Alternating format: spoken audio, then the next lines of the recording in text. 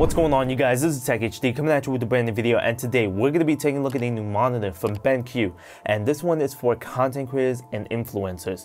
We have the PD3420Q, and it is a 34-inch ultra-wide monitor, and there is a good amount of premium stuff that graphic designers and video editors want in order to make amazing digital content.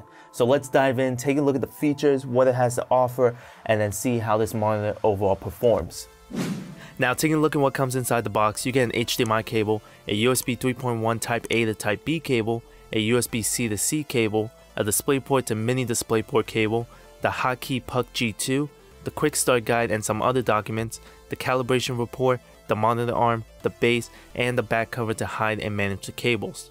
Now, taking a look at the ports on the monitor, you have a power port on one side, and on the other side you have a mini USB port for the Puck G2, two HDMI 2.0 ports, a DisplayPort version 1.4, a USB Type-C port that offers up to 65 watts of power delivery, a USB Type-B port, and two USB 3.1 ports. On the side you have one USB-C and a USB 3.1 port and a headphone port. On the back you have the power button, the 5-way navigator key, and two custom buttons, and an indicator light on the bottom right. Setting up the monitor is very easy. For the back cover, it just goes into the notches and clicks in. For the arm, the same way. It just slides in and clicks in place, and then there's a button if you want to remove it and have it be VESA mounted. The base also uses the thumb screw to easily be attached to the arm, and the whole base offers a good amount of tilt, swivel, and height adjustment. Now, diving into the specs of the PD3420Q, it is a 34-inch 21:9 aspect ratio monitor that has a 2K resolution. It is an IPS panel and offers a 5 millisecond response time, a refresh rate of 60 Hz, it supports HDR10, and it has a brightness of 350 nits. Now, the major thing of this monitor is it has 100% Rec. 709 color accuracy, a 100% sRGB color accuracy, and a 98% P3 color accuracy, so it's a great for any type of digital work you are doing. Looking at the appearance of the monitor, I really like the matte finish and simplicity of it. Pretty slim bezels on the sides and tops, and there's no logo on the monitor at all, only on the base, and I personally like that because it makes the setup super clean, and I really like the base space because it also gives me a spot to put my things and keep it organized like my phone and card reader. Now, like I said before, this monitor is for designers and creators in mind, and having those amazing color accuracies, you'll know that your work will look how it's supposed to look like online, like on Instagram, YouTube, Twitter, and so on. And I have been testing the PD3420Q for over a month now, editing some videos on Premiere Pro and photos on Photoshop and Lightroom, and I really like the extra space that this monitor gives me. This is my first time using an ultra-wide monitor, and it gave me the ability to expand my timeline and have more space to add windows in Premiere Pro. So I'm able to work faster and not have everything cramped in on a 27-inch monitor. I also really like that the monitor isn't curved, so doing some graphic design work and video editing, I know that my lines are leveled and straight and not off. Taking a look at the HotKey Puck G2, I love that I could easily mess with the monitor settings by just using the dial and buttons instead of having to reach on the back of the monitor. You could also set the dial to control the brightness, contrast, and volume. You have 3 custom buttons to be able to change the color modes or the inputs. I personally have mine to change the inputs, and I have the rotation key to change the color modes. This monitor also supports picture-in-picture and picture-by-picture, so you could be working on multiple devices at the same time, and I personally tried out the picture-in-picture for when I was gaming.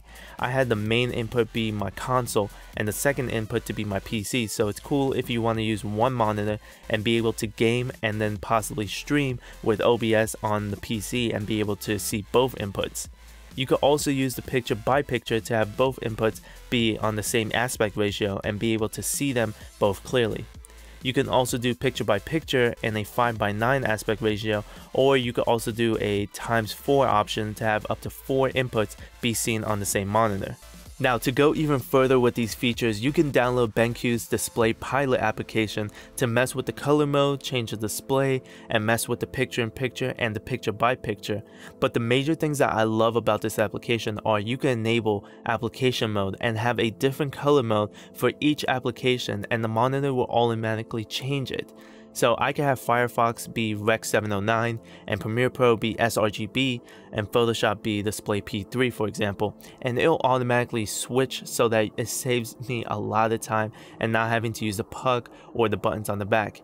I can also enable desktop partition to easily split my screen into multiple styles, and the application recommends me a bunch of options, and I can even create my own if I want to. I can also enable DualView, which means that I can have the screen display 2 different color modes at the same time split in half. So I can have Photoshop be open on one side and that could be display P3, and then I can have the browser on the other side and that could display Rec 709. It's super handy when it comes to multitasking. And finally, there's ICCSync, where it automatically sets the color mode to match the laptop display to give you the most accurate colors. So I can easily do work on my laptop and then connect it to my monitor, and it will automatically detect and adjust the color space to match with what I'm seeing on my laptop, which is insane, and I really love that.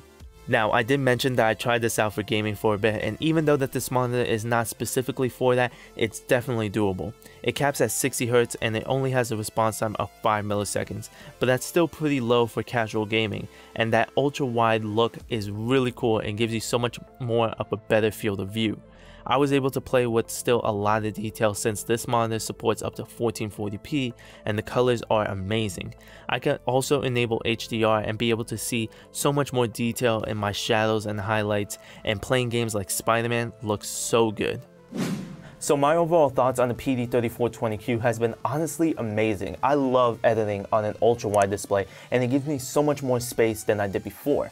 I normally edit on my BenQ PD2700U and it feels so weird going back to a 27-inch monitor and everything looks so much more cramped on it. The other major thing that I love is not only is the monitor color accurate and have different color modes, but it also comes pre-calibrated and you receive a calibration report, and this states that my monitor has a delta E averaging of about 1.08, which means that it's super accurate because the average is around 3, and the lower the number, the more accurate it is. My experience using the PD3420Q for content creating like video editing has been great, and I'm doing a lot of color correcting and color grading with 5.9K ProRes RAW footage, and the videos I've created with this monitor and the images I edited in Lightroom and Photoshop has been really accurate and looks the same when I'm seeing it on my iPhone on social media like Instagram, for example. I also tested this monitor for Mac using a Mac Mini with the USB-C port on the back, and it was great.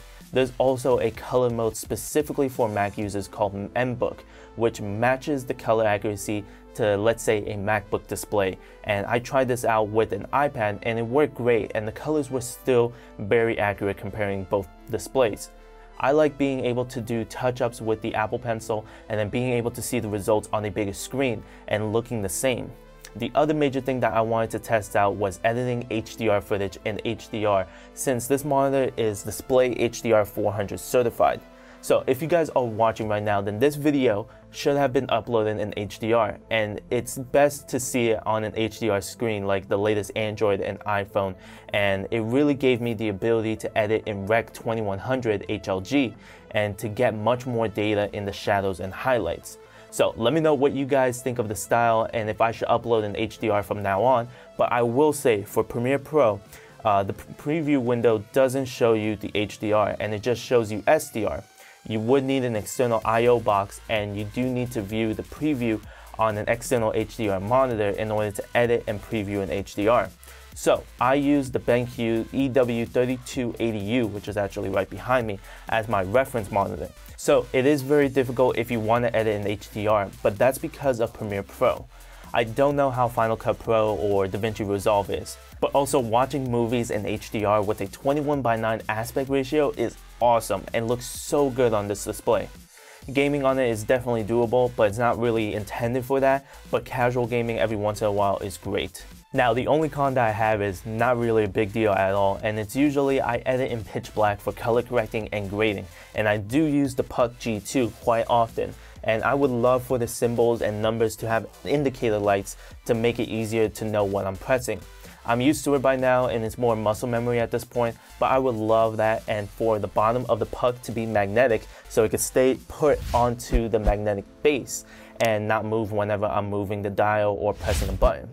Pretty nitpicking, but that's about it. Maybe in a G3 version they'll add those features. But there you guys have it. That is my review of the BenQ PD3420Q. Let me know what you guys think down in the comments below, and everything will be linked down in the description below. Thank you guys so much for watching. Please like, comment, and subscribe. Turn on post notifications so that you guys can be notified whenever I upload a new video. Follow me on Twitter, YouTube, Instagram, and Twitch. As always, TechHD. I'll catch you guys in the next video. Peace!